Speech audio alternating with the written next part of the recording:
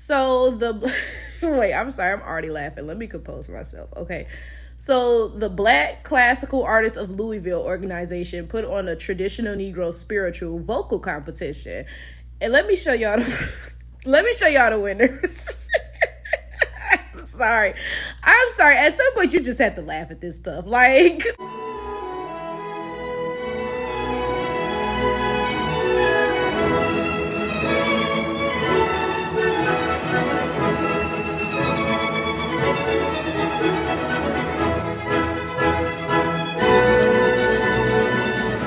honestly, everybody in this whole shebang is trifling. All the white people who took it upon themselves to apply, the black people who let them, it's just everybody in this whole thing is a mess. Everybody is guilty, right? And I want to talk about this from the perspective of a black classical musician. Now, if you didn't know, I played the violin for a very long time. I played it all throughout college.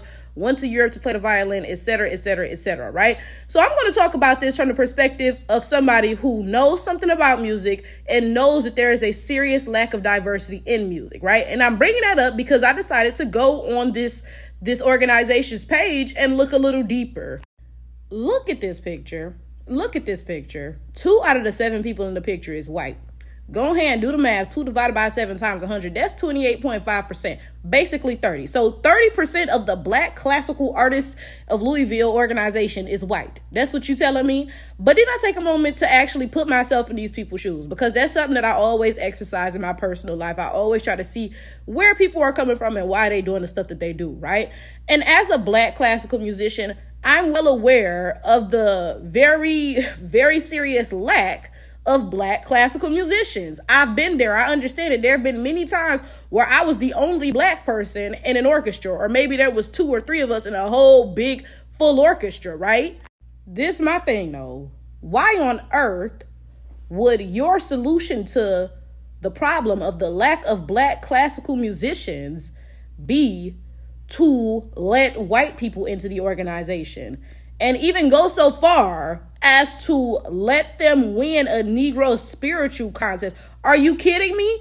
Are you kidding me? This is my thing. If y'all couldn't find nobody in Louisville to compete in this Negro spiritual competition, then you could have posted on social media and be like, hey, look, we're gonna open up the applicant pool. You ain't got to live in Louisville, but you got to be African-American to be singing these Negro spirituals. You could have done something, anything other than, like, what? How about y'all start some sort of initiative? Like, matter of fact, let me tell y'all what I saw the other day. I was in Ann Arbor, right?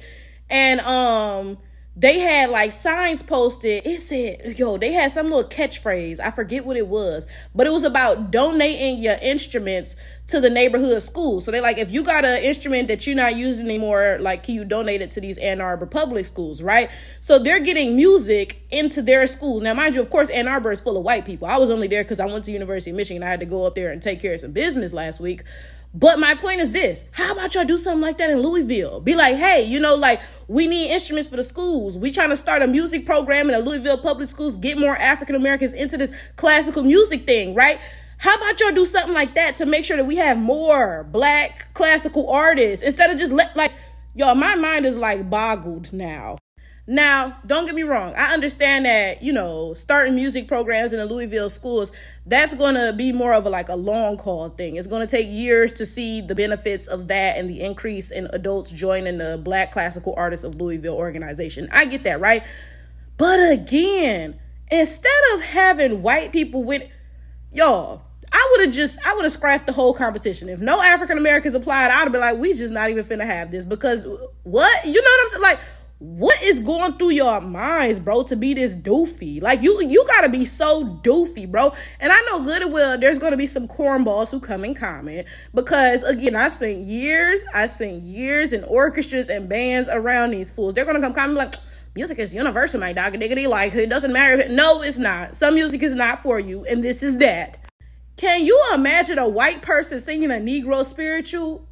Matter of fact, I promise y'all this. Now, I'm not going to put the clip in this video, because last time I did, it got copyrighted, or I don't think it got copyrighted, but somebody claimed ownership of the clip. I don't know what it was, right? But I went to Blue Lake in 2014, Blue Lake Fine Arts Camp, right? And I was part of the International Youth Symphony Orchestra, right? But there was also a choir. Okay? Now, we was buddy with the choir. Not really. We ain't talk to them for real. But we practiced with the choir sometime because we were playing, whatever that song is. Bells are ringing, hearts are singing. But the whole actual symphony. That shit was like an hour and a half, bro. So the choir was there singing that, whatever, right? So I went and I looked up some of the choir's other performances. Y'all, they was singing Wade in the Water. A choir full of white people and 2 black people. Now, if I'm not mistaken, at least the black girl had the solo, I believe, right? But they still look crazy. It's a choir full of white people talking about God's gonna trouble the water. Like, are you kidding me? Do you know how you look? I would have been like, I'm not finna do this. I'm not finna do this, bro. Because, like, you're singing the songs of somebody who is fleeing your oppression. First of all, not only can you never reach what they was feeling, you'll never be able to get there. But also, just, why would you try to anyway? Like, oh my God. On one hand, of course, there's blame to be put on white people, because why would you apply to a Negro spiritual competition? Like, what, right? But then on the other hand, at some point you have to blame African Americans, because a lot of this shit happens because African Americans let them do this stuff. Like, are you kidding me, bro? Nobody at no point was like, nah, this is ridiculous. We ain't finna have no white people competing in this, much less winning. You know what I'm saying? Like, what, bro? Like, I'm flabbergasted. You know, at some point you got to look at African Americans and say, some of this shit is our fault. No, your fault, because I'm not included in that. Some of this shit is your fault, because a lot of times white people do what you let them do, bro. Like, you let them compete in this. You let them win. That's your fucking fault. Then this is my thing, okay? So the page had posted a picture that, again, had some white people in it. It might have been a picture that I had put in this video. I forget which one, because I scrolled past a couple of their pictures, and it was white people in most of them, right? And this white girl commented, right? She was like, thank you. Like, I love the diversity, my dog diggity. Why everything for black people got to be diversified? I'm confused, because if I saw a page that was like, oh, yeah, this is the Chinese classical musicians of whatever place, I would only expect to see Chinese people in that bitch, because that's the Chinese organization. So why, when y'all look at a black organization, y'all looking for diversity? Bitch, you should only expect to see black people in this bitch. But again, bro, like I said, some of this is our fault, because they be so comfortable, because we be letting them get comfortable, for real. I'ma be so free with y'all. I can't even sing. And if this organization had called me and been like, Flowers out, we don't have no African Americans for this Louisville Negro spiritual competition, bitch, I'd have hopped in my car and I'd have drove them 5 hours. I'd have got there in like 4.5 maybe. Bitch, I'd have been on that stage. Flower Tower got these K-folk mad.